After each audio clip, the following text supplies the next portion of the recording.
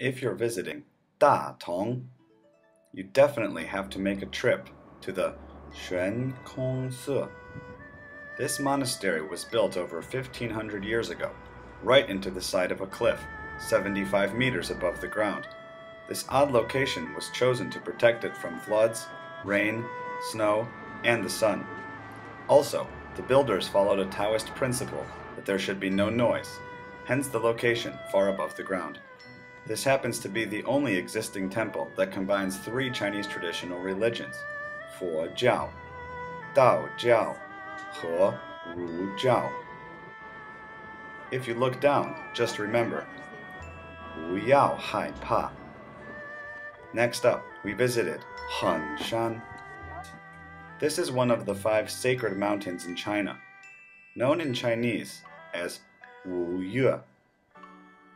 Mount Heng was declared Beiyue by the emperor thousands of years ago.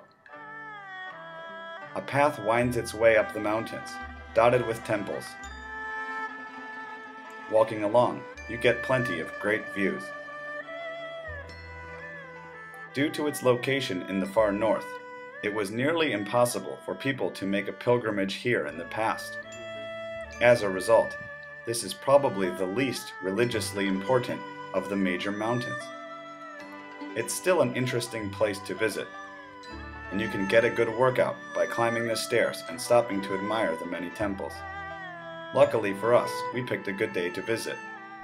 春天很好，不冷也不热. We walked along the path and checked out a wide variety of temples, and we even found some statues hidden in the mountain. A sketchy staircase led us up to this platform, where we enjoyed the panoramic view below.